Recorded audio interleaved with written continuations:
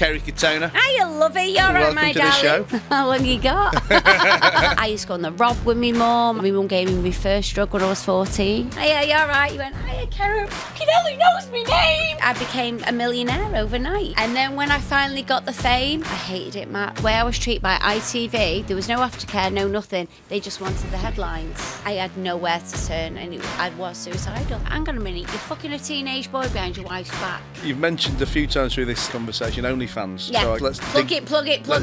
No, I'm not giving you mates rate, Matt. So I married my mum's drug dealer. You gotta laugh, Matt, you gotta laugh. It was Prince William, Prince Harry, Kerry Katona. I'll follow that up. But what a story to tell, eh, Matt? It's been a colourful life. Let's rewind to where it all began. All right, well, let's see if you can try keep up. Guys, Matt Haycox, and welcome to another episode of the Matt Haycox Show, where I've got a guest today who I know is going to provide us loads of banter, loads of fun, and hopefully some great stories. And she'll be here any minute. And some great advice too. Kerry Katona. Hiya, lovey. You're right, my darling. Welcome to the show. Thank you for having me. Thank you for coming. It's very nice to be here. I was going to say we've been talking 10 or 15 minutes before we started, and there's I know there's going to be so much. My foster mum said that I can talk a glass eye to sleep. So.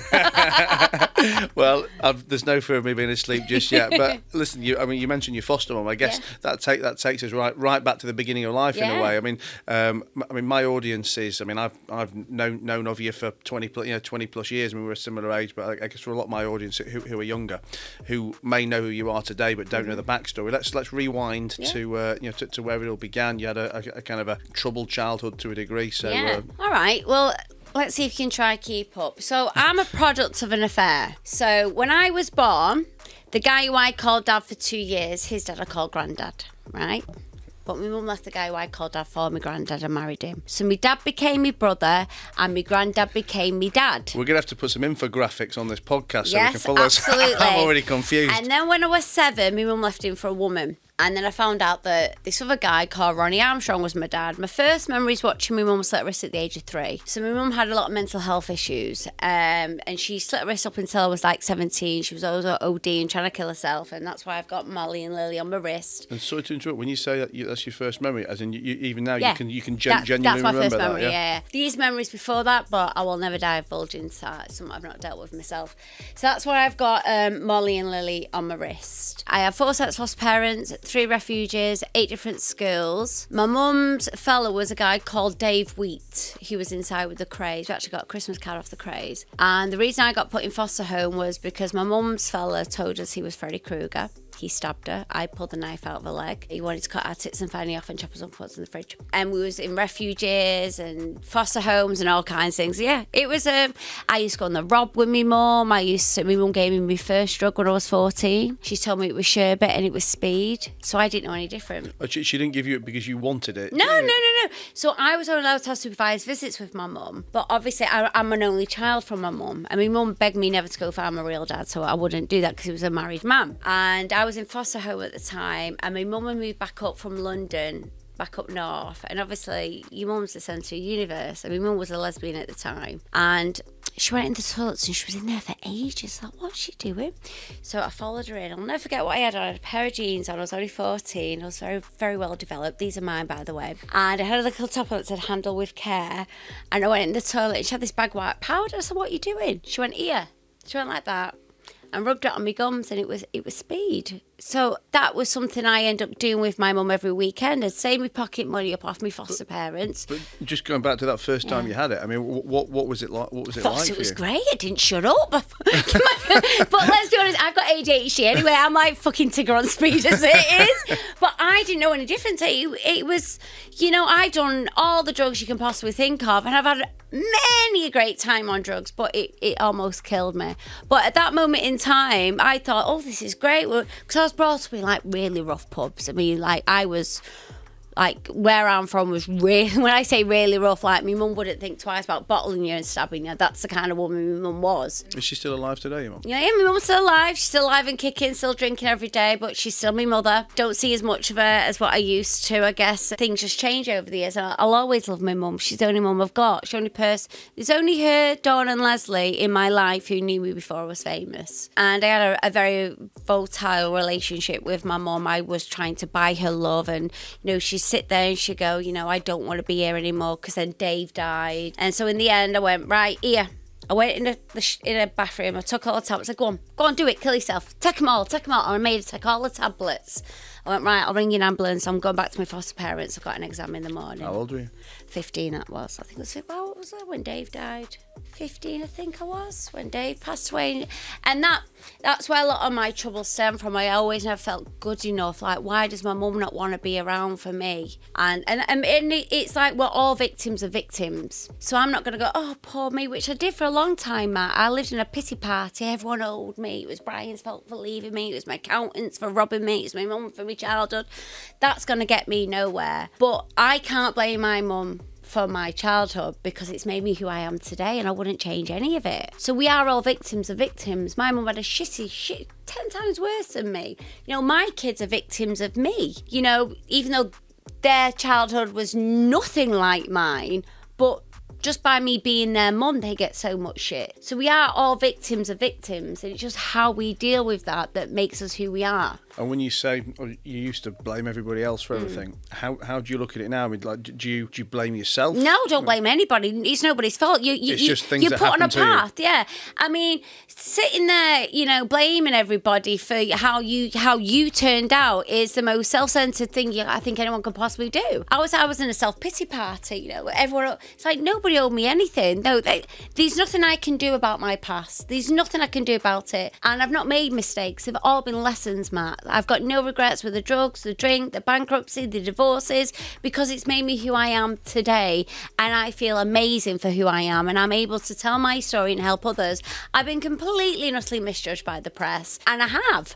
We all make mistakes, but like back in the day, especially the first divorce with me and Brian, that was just horrendous. That was a massive trigger for me. That was rejection all over again because Brian didn't love me. He loved somebody else, and that for me was like taking me back to my childhood, and then thinking, oh my God, my kids are from a broken home. What am I going to do? I need to fix it. So I married my mum's drug dealer.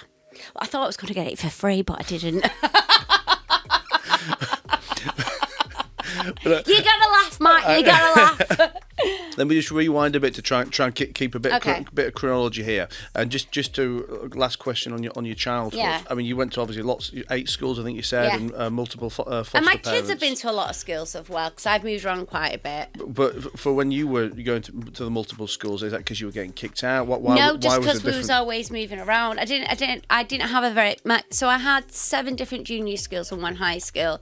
I'm dyslexic. I remember going back to one school for a day and I couldn't spell the word orange. I probably still can't. And the kids take the piss out of me because when I'm angry, I put the mic on and I'm like, wanker. But when I met Brian, my first husband, and I was pregnant with Molly, he was away on tour, so I taught myself how to read and write. But what, you couldn't read and write until you were 20? No, not very well. No, so when I got an Atomic Kitten, so bear in mind that, so I got put into, so when I was in foster home, I had awesome tits. And I really, really did. I was a size, I was this little waist, 36 double D chest, and I thought, well, this is my get out. So I wanted to be a page 3 model, because that was all the rage back then. I wanted to be like Samantha Fox. But because I had a court order on me, this son wouldn't print it, so I got the court order lifted. And then when I was 16, I got put into a semi-independence home. And then I got my first flat when I was 17. Then I was in a nightclub, Mr. Smith's underage, and then I got spotted. And then I went and met a guy called Andy McCluskey from Orchestral Moves in the Dark, and next thing you know, I'm in a girl band, and 2 years later, I've got this massive fairy tale wedding to another boy band member. Life changed overnight like that. And I never went looking for it, it found me. So, well, you've kind of answered the question I never got to ask, which was how did the Atomic Kitten thing come about? I mean, you mentioned you were spotted. Spotted to be in a band. Yeah, it's just I had big tits and blonde hair. Okay, but let's be honest. But they didn't know you could sing. You hadn't been doing any singing. I've always sang. I've always did karaoke's. I always knew I was going to be famous. And like, as I'm in my 40s now and I look back and I've had to dissect my life, I think I thought the fame, I just wanted to be so desperately loved. That's all I ever wanted. I wanted to be loved. I wanted to make my mum happy. I wanted to make it. I thought, if I get this record deal, everything will change. So when I met Andy McCluskey, I took out my page 3 photograph, never been for an audition in my life. Sat down, told a few dirty jokes and sang songs, and I have got a good voice. And they based the band around me, and I was a founder member for 2 months. And I named us Atomic Kitten. We held auditions, and I picked Liz McLaren and Heidi Range, who then went on in the Sugar Babes. Heidi and Liz didn't get on. One of them slapped one, or someone slapped somebody. I can't remember who it was. Bear in mind, I was the eldest. I was 17 when I joined the band. I had my 18th birthday with them.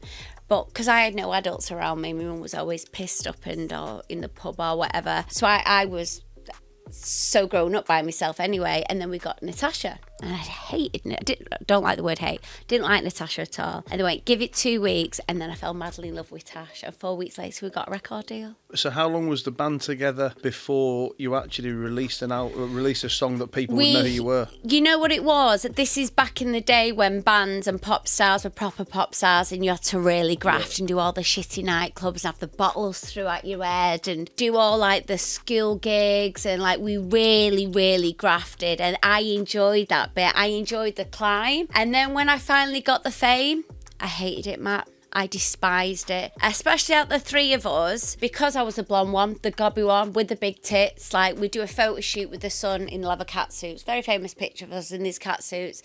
And I think we was up at 4 o'clock in the morning to go to Disney Channel, and the paper was out, and me and Carl, our tour manager, went, I'll go get the paper, girls. And me and Carl went in, I picked it up, I went, oh, for fuck's sake. He went, it's just you, isn't it? I went, yeah, I'm not getting in the car. And then, like, we do SMTV and CUK, and we did Chums, and Conor McAnally, the producer, loved me, and he always wanted to pick me to do it. I was like, I don't want it, you girls do it. And then I remember the first night I went out. Was that causing big friction with you? Yeah, I think so. And then, obviously, I started dating Brian. So then it was all about me and Brian. So I understand that, and I get that. And then when I fell pregnant with Molly, I just wanted to be a mummy. That's all I've ever wanted to be, is be a mum. That's what I was born to be, a mum. And I'm still learning today. You know, just because I've got 5 kids, you know, I'm still learning how to be a mum. When you say all you wanted to be was a mum, since you were a kid. I didn't want to be rich and famous. I wanted to be a mum and have a husband, and the From kids like 14, 15, That's all 16. I ever wanted, since as young as I can remember. But I always knew I was going to be famous. But did you want to be a mum because you knew, I guess, how badly you'd been treated as a kid, that you wanted to go and do I think what different? it was, my dream was to have a family unit, because I never had that. And it also took me a long time as well with the children, regards to me keep getting married, that it took me to the age of 36 to realise that I was more than enough for my children. And I know my kids have got daddy issues. I get that 100%, because I've got daddy issues. I've eventually got to meet my half-sisters and brothers when I was 28, because of the News at World found him, knocked on the door and said, we're going to run a story that your husband's cheated and he's got a daughter called Kerry, and it's Kerry Katona. And she said, we buried him 6 months ago. How cruel is that? They didn't need to know that. Anyway, they welcome me with open arms, and I love them to bits, and they're my everything. But my dream was to be a mum and have a husband and have the kids. And obviously Brian was my knight in shining armour. He took me from living with my mum to living in all these pubs and doing drugs and all that kind of shit to moving to Ireland. And I just wanted to be a stay-at-home mum. And as soon as I found out I was pregnant, I was like, I'm done. I just want to go. And Brian, typical Irish Catholic man, wife at home, raise the kids. And I was quite happy with that. Then I got bored.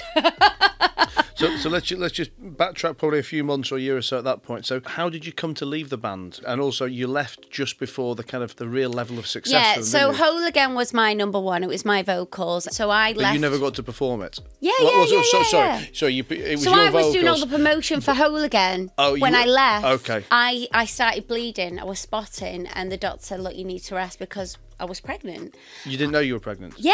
I knew I was pregnant, but so I'm continuing working, and then when I started spotting and bleeding, I got rushed to hospital, and Brian was like, look, just leave. So I was actually going to take over Kat Deely's place on SMTV, but then Connor was like, look, it's not going to look good, a teenager being pregnant. Well, I was 20, you know, to one of their famous boy band members. So I didn't enjoy the fame. It was always about me and Brian. That wasn't fair on the girls. It kind of forgot about the music, and we were just about to get dropped, and we begged him to, can we just release Whole Again? And it was originally spoken all the way through. It was originally me, but then All Saints had Never Ever.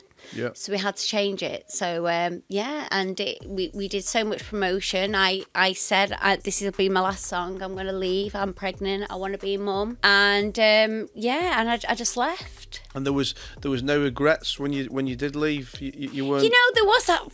Fuck's sake, do you know what I mean, kind of thing. One more song. But for me, I got my biggest number one, and that was my Molly. I had my baby, and that's all I ever wanted. I wanted a husband and kids, and that has always been my dream. And I became a millionaire overnight. You know, I remember me and Brian when we went to buy our first house. Like, oh my God, it's got a dishwasher. Oh my God, I can't believe it. I was so rich. I was, but... what was the money like for you in Atomic Kitten? Because I mean, it wasn't that great. I remember I think I had £37,000 and I bought me mum a house with it before I moved to Ireland.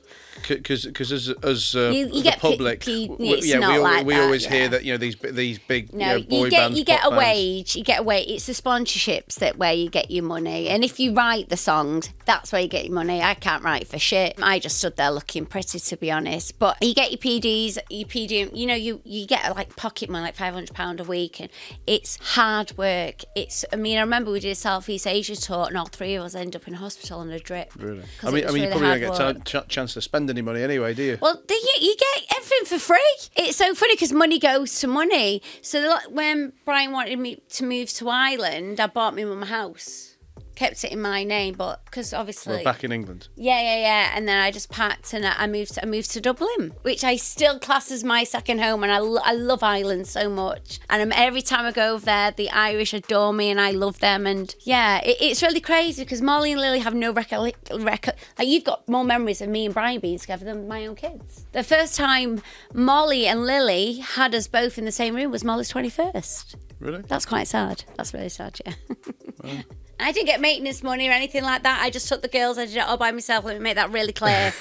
Everyone's like, oh, she's getting... No. I signed a piece of paper. I got my kids. He went to Australia. And that's all I wanted. I got half the money off the house and that was it. And so prior to that, so when you've left the band, you're with Brian, you're pregnant. Mm-hmm. What were you doing for work or money at that point? No, I just stayed at home. I just became a housewife. I became one of the original Loose Women. And then I was a presenter, did lots of presenting. When I left Atomic Kitten, Molly was born. I was very much an ITV girl. I'm very much not that now. I don't think they'll ever have me back. So I did like Eliminate. I did Britain's Sexiest. I was doing a lot of presenting, Loose Women. And then we had Lily. And then I got the offer to do The Jungle. And life just after that was just changed. I don't think, Brian didn't want me doing it. How long ago was The Jungle? What year was that? How old is Lily now? 19 years ago. She's 20. Who was in when you were there? Kate and Pete. Oh, was it that year, was it? Yeah, I won. I was the first woman to win, yeah. Katie's been on the show, actually. Yeah, I love it. I was talking sports Kate the other day. Oh, really? Yeah, crackers. And what changed after that then? Was it another big jump of fame and work after you won the Jungle? Well, I think I was doing Eliminate, and that's when it came out. My first husband cheating on me, and that was just devastating. That was the end of the first marriage. He did it on his stag do. We got married in the January, and then in the April I was in Barbados with Molly, my mum and Mairead filming this TV show, and then it came out he cheated and he paid a 15 grand keep his mouth shut. I thought, fucking hell, I give him a blowjob. I want to get a new pair of shoes. it's not fair. And that was the downfall of my first marriage, really. And we were very young, but we were together for like 7 years. But we were babies when we met each other. So that press attention wasn't really good, and it was never the same after that. And then I got pregnant with Lily. I was like, don't even know I want to be with you, let alone have a baby. But we had Lily, which was amazing. And then I got offered The Jungle. Brian didn't want me doing it. He said I'd make a show myself. And I got Lou Welsh to convince him. It wasn't him supposed to be flying out. He didn't want to do with it. And it was our Angela, God rest her soul. She was flying out. And next thing you know, he was there. That was a February. And I've never experienced fame like that. Like, you open the airport, the airplane doors, and me and Brian were just like, what the fuck? I remember sitting in the hotel room and Brian's like, it's actually like you're really the queen. Trevor McDonald, News at 10, I'm the queen of the jungle. So I was like, this is fucked up. But I don't think Brian liked that all the press that I was getting, because then it was like when Westlife would have like a press conference, what's it like being married to Kerry, you know? And then that was in February. I think it was like 2 months after he left the band. Oh, he was still in the band at that point. Yeah, and then he said he wanted to leave, spend time with the kids and me. Didn't see him, straight in the studio. And it just wasn't working after that. And then in September, that's when he rang me up and said he wanted a divorce. So that was, so then I obviously had to leave Ireland, to come back to England. And that's when the press and News of the World were just horrendous. So that was a massive trigger point for me of rejection and my kids from a broken home. And then you lie down with dogs, especially dirty dogs, you're going to get fleas. And obviously I went back home to my mum, back on the gear. That was my coping mechanism. And I was like, I have these 2 kids, I don't know what to do. And the press, it's like 40 paps outside your house every single day. It was insane. You say you got back on the gear, mate. Had you been completely off the drugs at that point? Yeah, completely. Never even a bit of a party now and again? Walking away from cocaine was never a problem. Giving up cigarettes was worse. So it wasn't so much an addiction, it was a coping mechanism for me. It was my saviour. It was there. No one else was there for me. I felt like my mum was just a different level of fish. She wasn't a supportive person at all. So cocaine became my only friend, so to speak. It was the only thing that was really there for me. I mean, I could say so much about other people, but that's not my story to tell. But I got so much shit for it. But yeah, it was, and I had many great nights on it, but it got to a certain point that it was a life I just didn't want. I remember sitting there with my mum when I was married to my second husband. I said, I just don't want to do this. I just don't want this anymore. And I packed my bags up. This when I was with my second husband, moved down south and never looked back. And it's never bothered me. I can walk in a room and go, you're on it, you're on it, you're on it. It doesn't bother me in the slightest. And you talk about the press being horrendous and you know the 40 paps and stuff. I mean, did they turn on you then from, you know? Oh yeah, they put you on a pedestal. They do with everyone, don't they? They put you on this pedestal and then they want to bring you down. And I'm still convinced this day that News at World had a headline saying, you know, Kerry's dead. Because that's the way I was going. I mean, I OD'd on coke. I remember I felt like I died, and I remember coming back and it was like there was these angels around me and they brought me back, and it was the most wonderful, it sounds so wrong, but it was the most wonderful. I felt so loved. I thought, my job's not done here yet, because I will never ever harm myself, and I'll never ever let my kids feel worthless the way my mum made me feel worthless. My kids know that I love them. I'm such an affectionate mum, and we'll have our ups and we'll have our downs, but they know I love them more than anything, and I take a bullet for them like that. Were you? Do you want him? Buy one, get 4 free. The house trained. You'll swap them for that pink bag, won't you? Oh, absolutely. I've been waiting for the offer. Were you ever part of the phone hacking and all that kind of stuff? I'm actually in a legal battle as we speak, so I can't really say much about that. Okay. But yeah, it was Prince William, Prince Harry, Kerry Katona. I remember I went to that was the news. I'm sure it was more exciting to listen to your calls than it was to William and Harry's. Well, at the time, yeah, it was huge. And I remember I went to this hacking party with Max Clifford at the time, and this lawyer came over and said, Miss Katona, Mr. Grant would like a word with you. Hugh fucking Grant. Oh yeah, of course, I'll go over. And he was like, you know, how many pages have they got on you? And I was like, told him how many. He's like, fucking hell, you know. So yeah, that was horrendous. That for me, I never wanted. I was suicidal. I wanted to die. You know, these people sat outside my house. My kids are going into school. The kids are coming home saying stuff that people are saying to them in school, and I just thought, I'm better off dead. I'm better off dead. I was so low and so down that I had nowhere to turn, and I was suicidal. And I wanted to die. And when I'm in the middle of a case at the minute, the same one that Harry's in at the moment. So I can't say too much about that, unfortunately. I mean, I guess just for a bit of time-sensitive context. Harry, as if I know him dead well. Sorry. Yeah, Harry. No, just for a bit of time-sensitive context, I mean, for people listening to this in the future, we're recording this the day after Hugh Edwards has been announced as the mystery TV presenter. Oh, I knew that weeks ago. Well, yeah, no, but for the rest of the public, obviously it's now been announced that, you know, he's suffering depression issues, mental health, etc. I mean, as someone who's been obviously subjected to all this media intrusion, what do you think him and his family are going through right now? Let me tell you something. When it came out about Philip Schofield, I had the shits for a week, because it's not like it used to be. They're getting off quite lightly compared to how I got it, because they have changed. When it came out, Philip Schofield, my stomach, because I knew the impact that attention from people is so awful. It made me feel sick. But it was also a long time coming for me because I was so judged. I've shoved enough shit up my nose, Matt. I've drank till cows come home. When I did that interview on This Morning, that was pure bipolar medication. I've got no reason to fucking lie. I did drug tests, did alcoholic tests, nothing in my system. Never done drugs on TV, never done drugs at work, ever. That was pure bipolar medication. But the way I was treated by ITV, there was no aftercare, no nothing. They just wanted the headlines. And it wasn't just ITV, specifically Philip was giving you the grief. I've got no qualms with Philip. Me and Philip have kissed and made up. What annoys me is the audacity and the phony and the fakeness. And oh, my life. This is how you're supposed to live your life. I look after all these kids. I cook.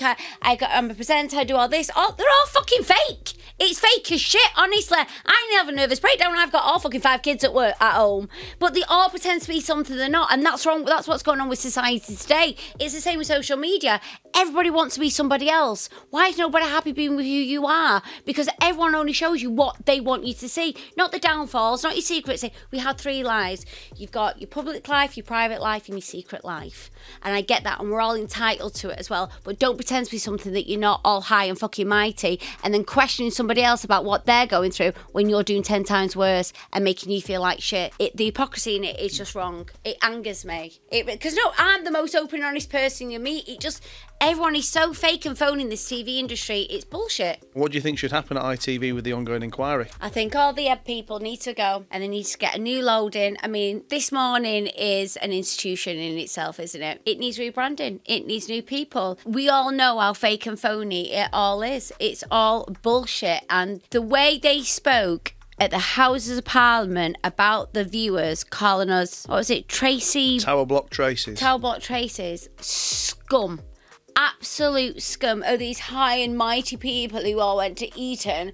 You ain't got a clue about real life or, crisis that's going on in the world and electricity bills and all that shit. And you sit there in your big, massive £1 million house and tell us how to live your life. I think it's bullshit. They need to get with real people. I think it's a load of shite. I really do. I can't even watch it. It's like, it's so tarnished and so discredited. Now it's like, I'd love to know what I'm sure the viewer ratings have dropped hugely on it. I know the stock shares went mad. They dropped massively. All of ITV stock shares have dropped. And then I thought it would all go over to BBC. But then Edwards, it's just that's all happened, hasn't it? And in the same context of the ITV thing, you were with the James Grant agency for a while, who were the Golden Circle, implicated in the Philip Schofield thing. Yeah. I mean, what's your thoughts on that? Well, if you were James Grant, they're very, very good at hiding your private life, and rightly so.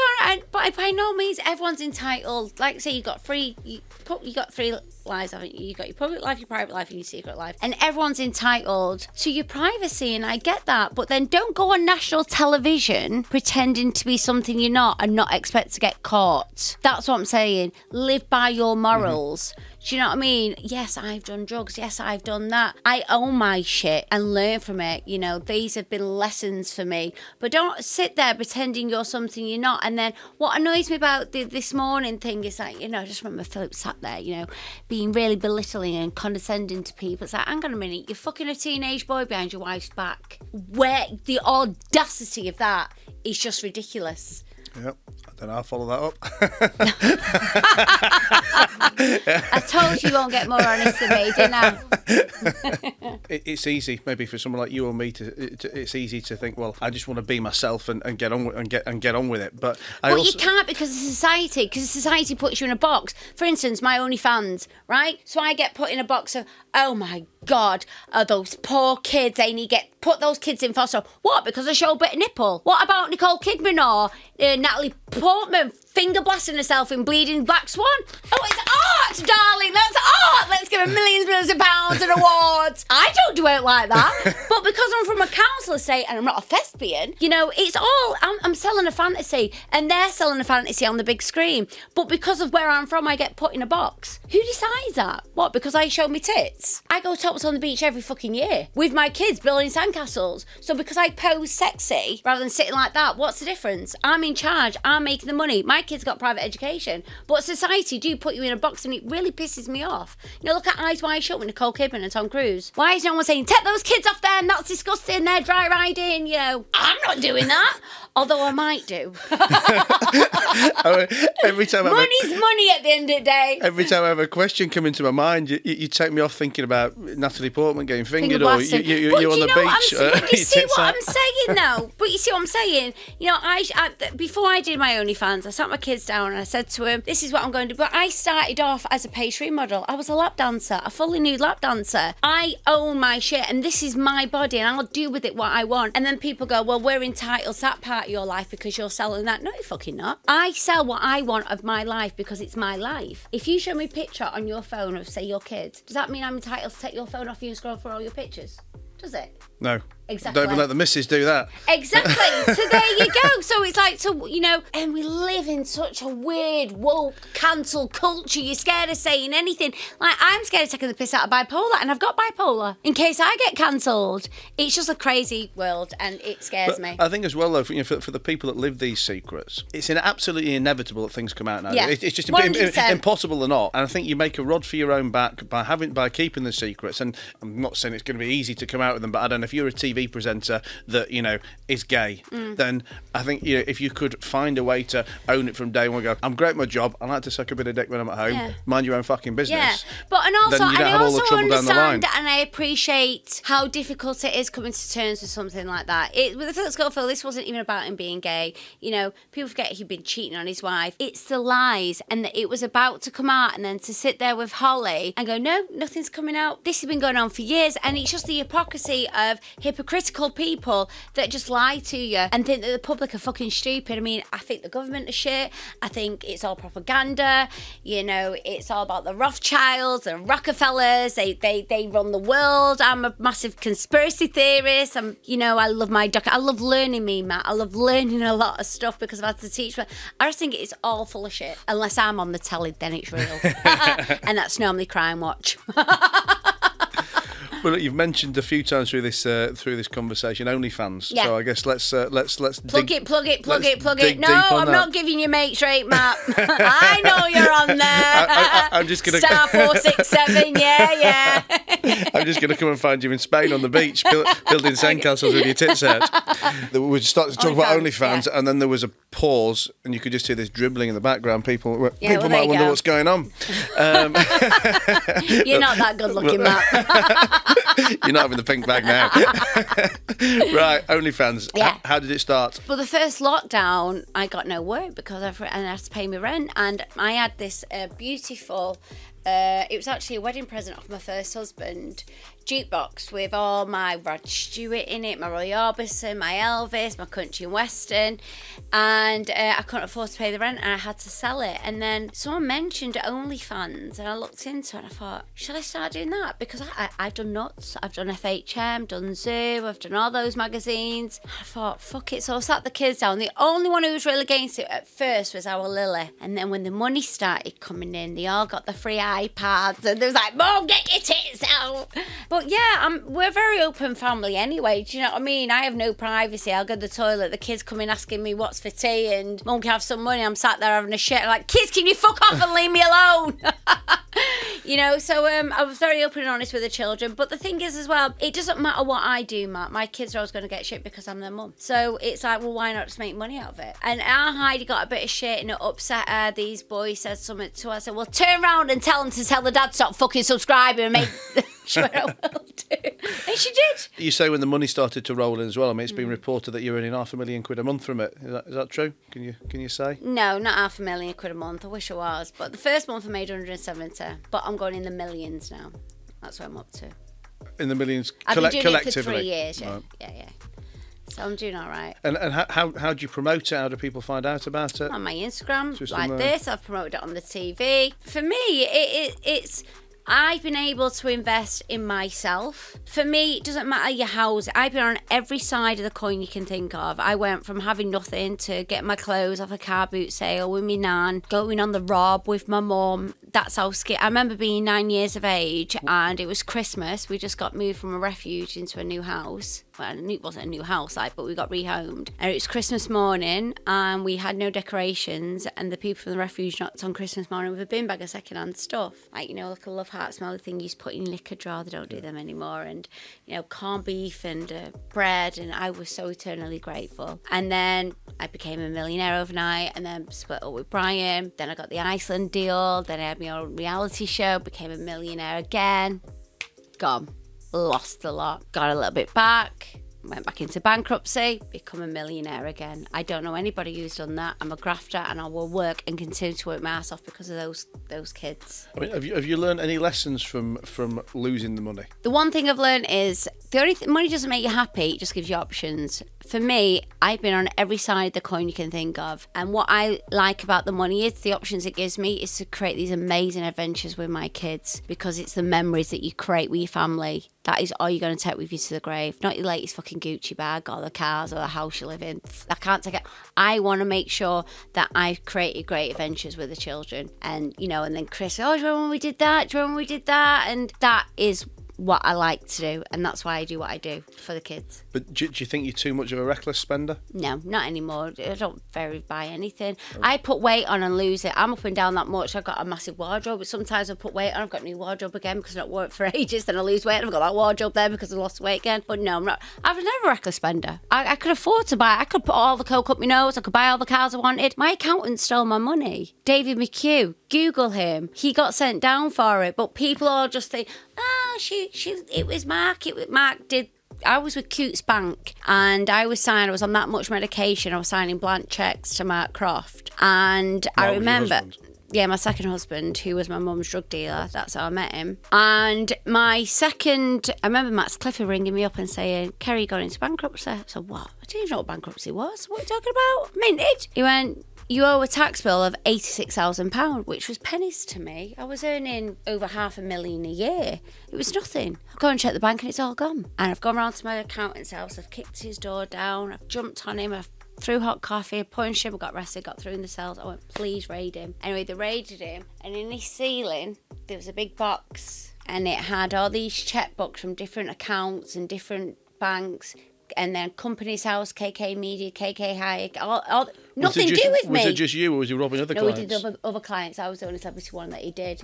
I think he did 7 years for it, but your money's gone. You don't get it back. So that's how I lost my bankrupt. That's where I lost my money. And best thing that ever happened, because you see all those little hangers on, it all just disappeared. And now I can count on one hand, maybe three fingers, how many people are actually in my life now. I don't need new friends. I've got Ryan, the kids are my best mates. That's it. And Dawn, my friend, and that's all I need. You've mentioned Max Clifford a few times. Yeah. It was my son's named after Max. Yeah. Max gave me away when I married Mark Croft. Oh, really? I mean, was he a very influential person in your life? Max was like my dad. I love Max to bits, and when I found out what he did was horrendous, and I can only tell my truth, and me and Max would have our arguments. I'm probably the only person who could call him a cunt and get away with it, because I'm a fiery person myself. I take no bullshit either, and I think that's why Max loved me. But when I watched the documentary back, it was vile, so it was very conflicting feelings, because Max would give me a hug and I'd feel completely safe. Like me, Molly, Lily, we'd all go on a private jet, we'd go to Marbella, and I've always felt he's never inappropriate with me whatsoever. But that doesn't mean what he did to other people, I think he'd know I'd fucking knock him out anyway if he tried that with me. But yeah, that was awful what he'd done. Awful what he done to those girls. So just going back to OnlyFans, mm-hmm. You're desperate for a discount, aren't you? I'm just going to ask to look at your photo and scroll through your phone. I mean, you've mentioned you've got some celebrity subscribers. Anyone you can tell us about? No. No. No. What would you say if the kids wanted to go onto OnlyFans? What could I say? Obviously, it's not something I want them to do, but what could I say? All I can do is guide them. Molly's 22, Lily's 20. I highly doubt them two would ever do anything like that. They're really tough cookies, my kids. Really tough cookies, very well mannered. They're great kids. I've done a bloody good job, and I did it. I raised my children. They do me bastard heading, but if that's something they wanted to do, then what could I do? I couldn't do anything apart from just possibly guide them and try and make them do something else instead of that. But I can't do anything about it. They've got to be their own people. All I can do is that they've grown up now, that I've guided them, they're grown-ups, they know right from wrong, they can make their own minds up and their own decisions. And, you know, I'm still learning as a mum. Every day something different. My son's just been diagnosed with ADHD. You know, we've had to pull him out of school. That's been heartbreaking to deal with. I've got 5 kids, 5 different personalities, 5 complete different needs and wants. What are you doing with him now? You've pulled him out of school to be... I just put him in a cage under the stairs. Social services. So no, so we got in touch with the council and they found like this college where he can go and do like 1 day a week because he wants to be an apprentice, he wants to work in buildings. So luckily... How old is he? He is 15. My partner's dad, they own their own family building business, so that's something he wants to look into. Construction. Max won't come into this industry. And you mentioned your partner, Ryan, I think he's called, yeah? So this is, so you've been married 3 times. Yeah, divorced twice, widowed once. And, I mean, is it going to be wedding number 4? Oh, fuck no. I don't know. We've been together for 5 years. Now I'm at this point, I've popped a few sprogs out and I'm talking to divorce lawyers at this point. Are there going to be no more kids? Definitely no more kids, 100% no more kids. Ryan has no biological children of his own. He just wants to adopt DJ. DJ wants Ryan to adopt her. How old's Ryan?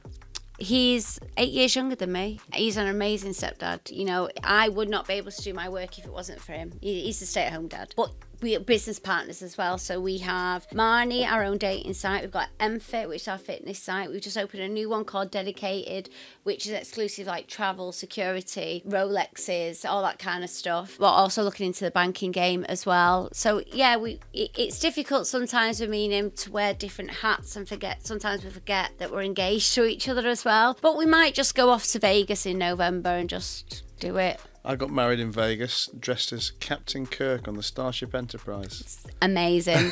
Well, I've run out of ideas because I've had that many bleeding weddings. But I think if we do, we'll just go out, just me, Ryan, and the kids, and get by Elvis. That's it, and then go Benihana's afterwards in Vegas because I love Benihana's. But yeah, because I also think if anything was to happen to me, I know especially the younger 3, Max, Heidi, and DJ, you know, they've got Ryan. They've only that, you know, Molly and Lily have got their Irish side, whereas Max, Heidi, and DJ, they've only got me. You know what I mean? I'm Ryan. So I think by getting married, if anything was to happen, it'd be a lot easier. Well, you've had a recent scoliosis diagnosis. Yes, I have. Am I saying that right? Scoliosis, yeah. That was why you were putting your legs up, showing me your fancy trainers. I have to keep moving, but I'm all right at the minute, to be honest with you. I'm not too bad. It's just the drive, yeah. So I've lived with chronic pain for years and years and years, but I'm such a workaholic. What kind of chronic? Like back pain? Yeah, I mean, I've been on painkillers for 8 years. I've been on tramadol and pregabalin for 8 years because of my pain, but they barely touch me anymore. And it got to a point I just got off tour and I was in a different bed, driving myself. Yes, I got the nice Urus with the massage seats, but when you travel in the country and the pain was so bad, I couldn't even get out of bed. And I finally went and got it checked because I just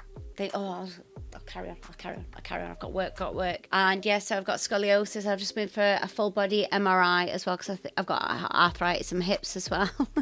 But I love my mum, but I don't want to be my mum. My mum's 63 and looks 2 days older than God and can barely move. You know, I want to be around for as long as possible for my children. And I want to be the best version I can be of myself. So I want to be fit and healthy. Well, what's the ongoing impact of scoliosis? Does it get worse? Because it's for people who listen, it's a twisting of the spine, right? So I have no curvature. So you know how there's no curvature in my back. So this... Oh, is that what you were just sticking? I thought you were sticking your chest out. Well, let's say so this bone here is supposed to go that way. Mine goes the opposite way, and then it started twisting at my neck, and it's twisted at the bottom of my spine. So it is really, really painful. I've had 2 breast reductions, thinking that might help. Is it something you're born with that gets progressively worse? I have no idea. I've just had chronic pain. I remember I was 19 and I fractured my coccyx, and I couldn't walk for 6 weeks. And I remember Brian having to carry me to the toilet. That's how bad it was. But I've always had pain, but because I've lived with pain every day, I'm so used to it. I never go get myself checked out. But I thought I can't carry on like this anymore. So I've got the diagnosis. And now it's just a matter of I'm at the doctor's 3 times a week to constantly keep getting treatment. And it's something you've got to live with. And what's the treatment, like physio, massage? Physio and chiropractor massages, yeah. But it's something that you're always going to get. But ask the kids, there's just days I'm like, oh my God, my fucking back, I'm in so much pain. And I get a phone call for work. Right, okay, I'm off.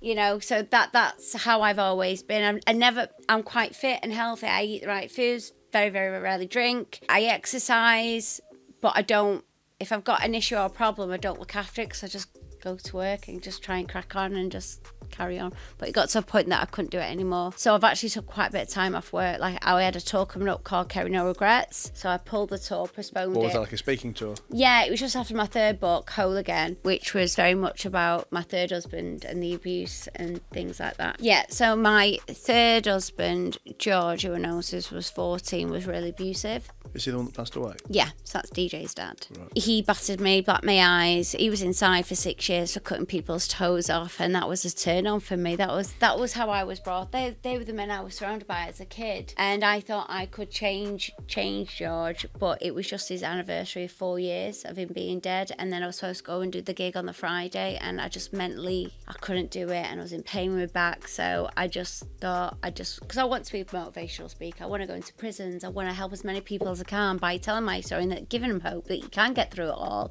That, you know, sometimes all this guilt and worry, and it's like being on a rocking chair and going back and forth. It's getting you nowhere. It's how you deal with those issues. But I knew I wasn't mentally prepared to sit on a stage for 80, 90 minutes talking about the abuse, because I just finished doing the audio book, I just finished doing the book, and then the paperback came out, and then it was his anniversary, and I thought I haven't mentally, and I don't feel I've dealt with the trauma because it still gives me fear. So I just didn't think I was ready for it, so I postponed it because I wanted to make sure that my mental health and my physical health is at the best, that when I do go and do it, that it'll be amazing. How old's DJ now? She's 9. And does she ask questions? Does she know She's anything? only ever known Ryan. So she was 5 when her dad died, but she was 4 when I was dating, when Ryan came into her life. Right. But she hadn't seen her dad for a year. Oh, so he didn't die when you were together? You split up? We split up, but we were still married. He refused to marry me. He refused to divorce me, sorry. So yeah, so George was a very, very disturbed. Like, he'd spit in my face, and DJ started spitting in my face. So she didn't know any different. And then he was really, really troubled man. But we known each other since we were 14, and I loved him so much. But it's really weird, because I remember saying at something, I'll never forgive myself with my girls. They never witnessed anything, they've never seen anything, but they saw the black eyes. And that's something I'm struggling with, to forgive myself for bringing him into their lives, because of the trauma he's caused to them as well. And tell me, I mean, obviously you say you've known for a long time, and the world you were in, those kind of things were a turn on to you back then. Obviously, having experienced If I met Ryan 10 years ago, I'd have been bored to tears. So I guess you're kind of answering like the opposite question. Yeah. If you got with a guy now who never, beat you, no, there'd be no. done on day one. Ryan is complete polar opposite. I could never ever. I still get scared talk about George. And I'm so angry that he died and just left, because he wanted to kidnap DJ, inject her with heroin, then kill her, and then kill himself. And then you got like that fucking father for justice saying, "Oh, it's like, you have no idea what we went through, that man. My kids will tell you that. It's been horrendous." How was he with the older kid? Like, when he's beating you, what was he doing with the older kids? They didn't say. They heard. That's something I'll never forgive myself. He was never abusive to them? No. He was mean with his vocals and his verbal abuse, especially with Molly. And that is something and that's why I believe Molly went to Ireland with her nan and granddad, and I don't blame her. And that's the best thing she could have done, and that's something I've got to forgive myself for. But it has happened, and we've all just got to move on from it. My kids ring me every day. I've got Lily moved out this year. She's 20. She's moved back down south with her mates, and I've just got the other 3 at home, so I'll give it more time. They'll be gone, thankfully.